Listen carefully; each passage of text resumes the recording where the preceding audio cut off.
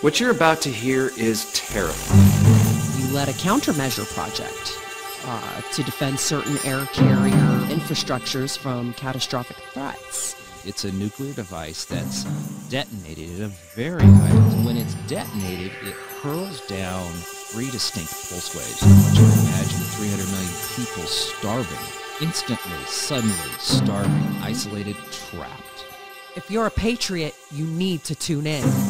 Our experts say we have little time. We have a new war threat. It's been suppressed, and it's been suppressed because the only defense will destroy the far left.